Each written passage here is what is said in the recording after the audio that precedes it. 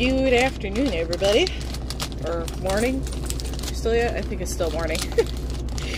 Just barely morning. It'll be afternoon very, very shortly. We are in, I think it's called Hazen, Arkansas? Or Hazen? I'm not sure. But as you can see, we're making ourselves a smoothie. We're on our 30-minute break. Had to blow the air horn at a U.S. Express driver that was sitting in the fuel aisle in front of me, because I just wanted to go take my break, and I didn't want to do it in the fuel island. Kind of wanted to come over here and park and sit and, you know, put my food together. I've got some shredded chicken, and I've got rice and broccoli. I'm not going to put all the chicken in there. I'm just going to put just a little bit, you know, just enough. If I can get this open, then I can use this little thing right here to put some pineapple into my smoothie. We're gonna have a nice, sweet little smoothie. I'm gonna put some milk in here as well. 2% milk. I'm working my way down from whole milk. I guess, I don't know. I guess skim milk's supposed to be the best. If that's not true, let me know. But I'm pretty sure it's supposed to be the best. You know what? I think that amount of that is good. I'm gonna add a little bit more strawberries. So let's bring this back here.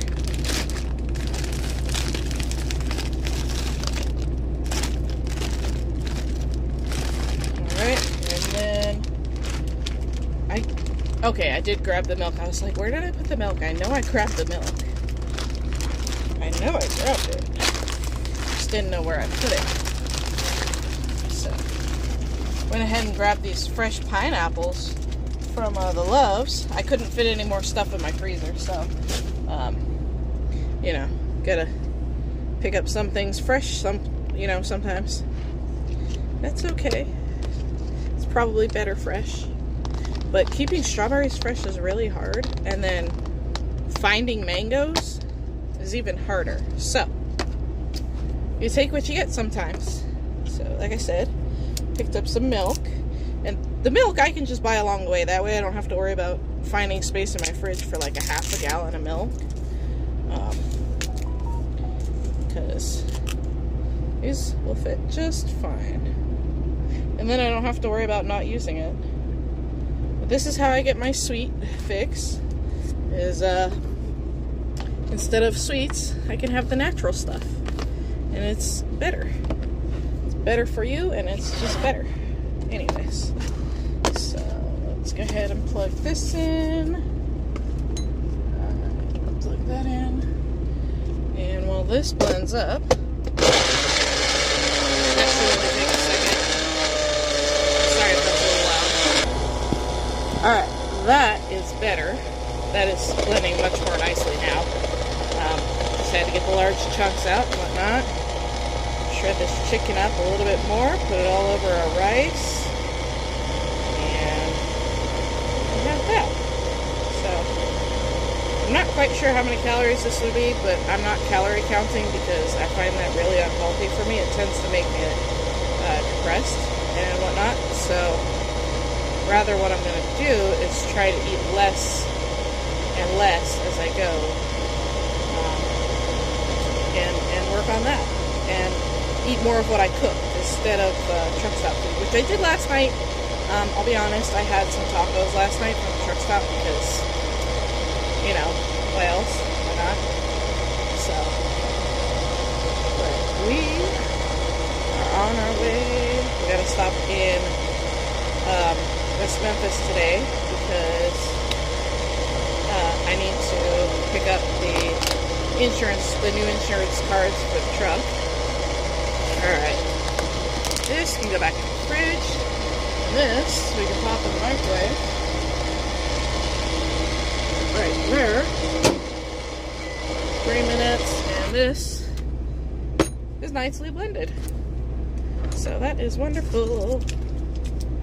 Oh, that was so quiet. I forgot how quiet my microwave is. Sometimes I swear I don't even hear it doing its thing and I just freak out. So Seraphina and I were playing ball this morning, and she had to chase the ball underneath the fence because my silly self wasn't paying attention. Whoa. Wow. Oh my god. I'm so glad that's thick, because otherwise it would have spilled. Oh Lord. Oh, that was a quick save. Thank you for being a thick smoothie. And this is why that's why I actually added more strawberries. But yeah, I'm gonna put this in here, and then once I'm done drinking this smoothie, ooh, that is really nice. Pineapple adds a nice sweetness to it. I mean, not that it wasn't sweet, because it is strawberries and mangoes and pineapples, but it still adds a nice sweetness to it. But yeah, once I'm done with this smoothie, I just throw a little bit of water, a little bit of soap, Dawn dish soap that I have right here, and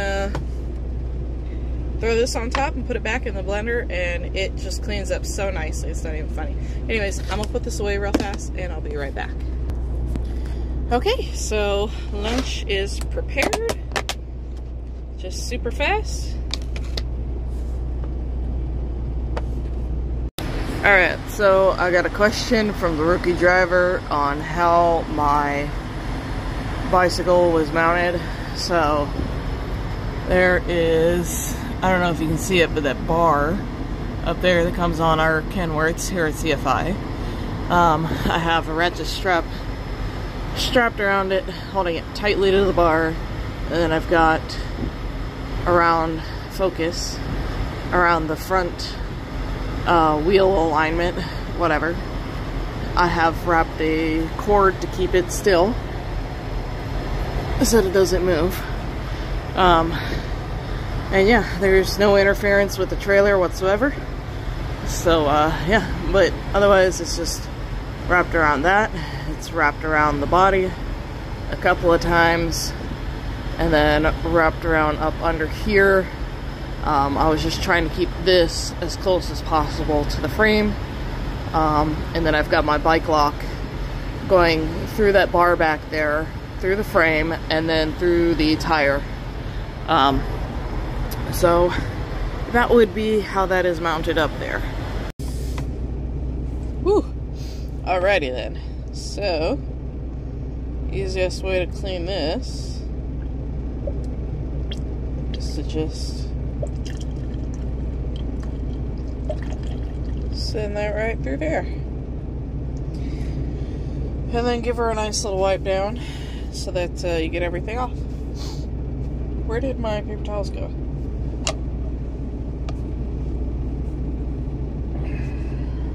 Sorry, my allergies are bothering me, so if I do that, I'm trying to suppress a sneeze, so that was all that was. Alrighty. I will actually wash that with soap and water later, just in case you were curious. I'm not being lazy, despite popular opinion. I'm gonna put a little bit of that. Put a little dash of that, and go ahead and pop this back on here and give this bad boy a wash. Why does that not look right?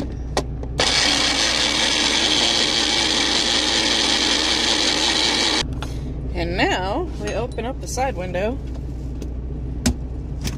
right here, and we can pour the dirty water out the side window.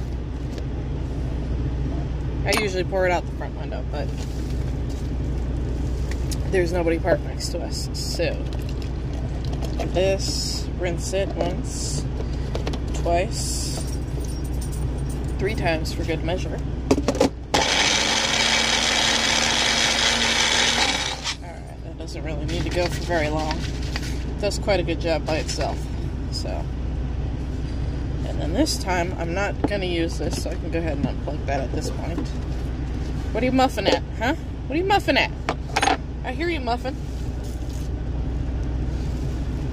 This time, we're just going to rinse it with clean water. And that will be that. I do need to wipe down the sides of this, but that's it. So, let's see. Nice and clean.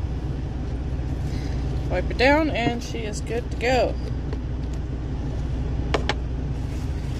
And wipe down the rim and the rim of the blender to catch whatever got in between the two.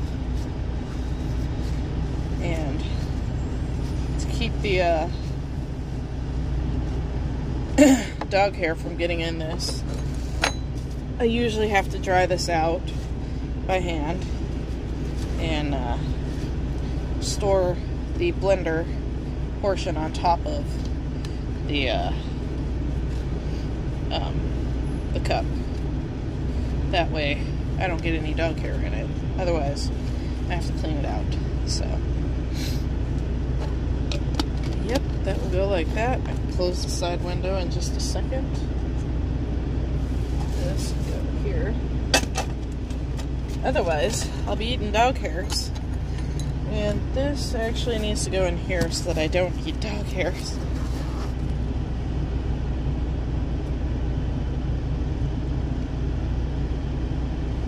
Yeah.